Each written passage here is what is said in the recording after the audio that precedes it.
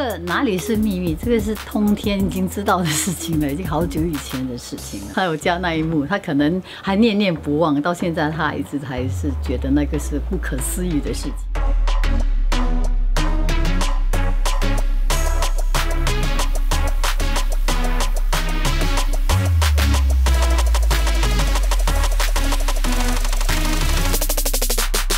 大屋怎么睡觉就打呼啊，累啊累啊。然后每个人都会打呼啊。然后因为是秀环就说他要找人同房，然后一个人不敢睡。然后慧芳姐说：“我不要，我打呼的，我不跟你睡。”然后我就说找我睡，真的很累。我们那一趟我就睡觉。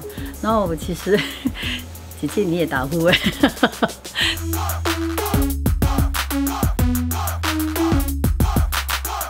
其实我没有觉得特别什么 pose 你一定要摆才是一定是 OK， 因为每一个人都有自己的特色。我觉得最主要是找到自己的特色。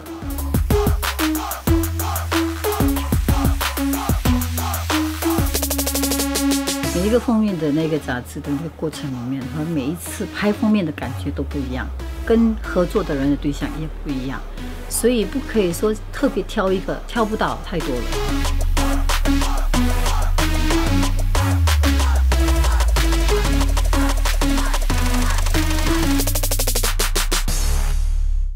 如果你喜欢我们的视频呢，请点击这边；如果你想 subscribe 我们的 channel， 请点击这边。还有到最后，不要忘记按赞跟留言在下方。